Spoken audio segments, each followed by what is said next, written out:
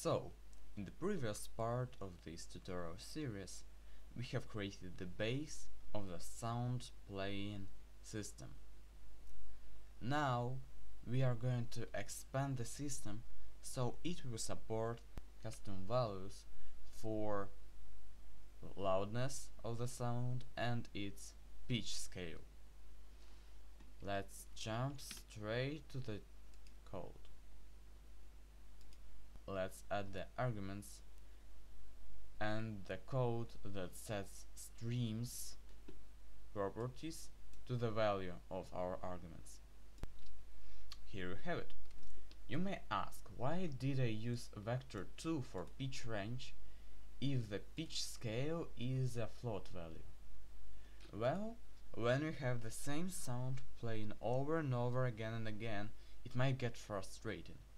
So you need a way to change the sound in some way, and the easiest way for doing that is changing the pitch scale.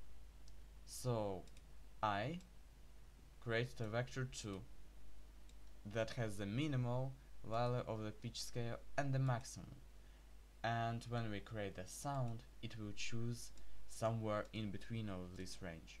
Let's check it. Now we need to pass first pitch range and volume. And now let's check how it works.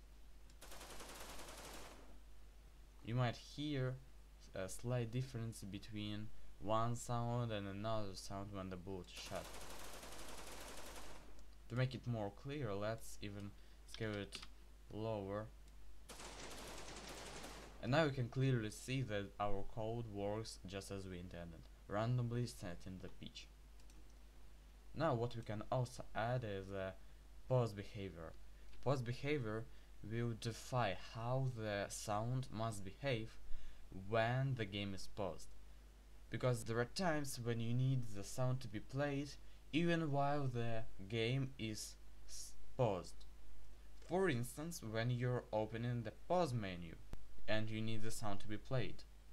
Now, what I'm going to introduce you is default values. As you can see here, we have 5 arguments, and we don't all the time need to change pitch range, volume dB, or even pause behavior, because most of them will be the same all the time. Default values back you up in case if you don't pass an argument, because the variable will be set to its value by default. So for instance, we don't need to manually write the parent of the sound we are creating.